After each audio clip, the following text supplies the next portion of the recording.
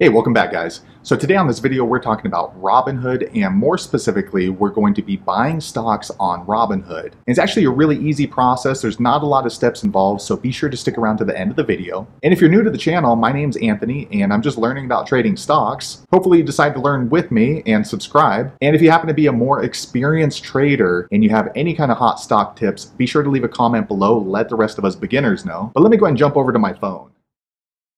Okay guys, so I went ahead and switched over to my phone, and today we are going to buy some Snapchat stock on our Robinhood app. It's all handled here in the Robinhood app. It's this green one on the left. If you don't have this app already, check my video description. I'll try to leave a referral link there. But I'm going to go ahead and open my Robinhood app, and it should bring you right here to the home screen. Now here on the home screen, if you would like to buy Snapchat stock on Robinhood, go ahead and click on this little search icon on the bottom center. Once you click there, it brings up the search bar, and you can easily just type in Snapchat, or you can type in the stock ticker SNAP. Either way, you should see the company pop right there to the top. Once you click there, it will bring up the historical price chart for Snapchat. It looks like currently Snapchat's trading for about $60.51. So if you want to continue buying Snapchat stock with your Robinhood app, go ahead and click on this trade button. Next, you can choose to trade Snap options, or you can go ahead and buy Snapchat stock, which is what we're going to do today. So I'm going to click on buy. Now you can choose how much Snapchat stock you would like to buy on Robinhood.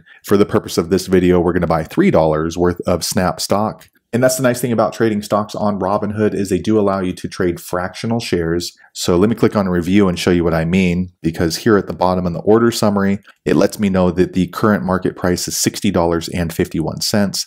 So with my tiny $3, I will end up with approximately 0.049 shares of Snapchat stock. So really just a small portion. If you're okay with that, go ahead and swipe up, and it lets you know that your order has been received. Next, it will let you know that your Snapchat order for their stock has been placed, or that it will be placed on the following trading day, depending on what time you place your order. So I'm going to go ahead and click on done. And then it just brings you back here to the stock chart for Snapchat once again. So there you have it, guys. If you're looking to buy Snapchat stock, that's the easiest way I know how to do it. If you know an easier way, be sure to leave a comment below. Let the rest of us know how you did it. Hopefully you found that video useful. If so, click thumbs up, or maybe consider subscribing to my channel. And I hope to see you on the next video. Thanks again for watching.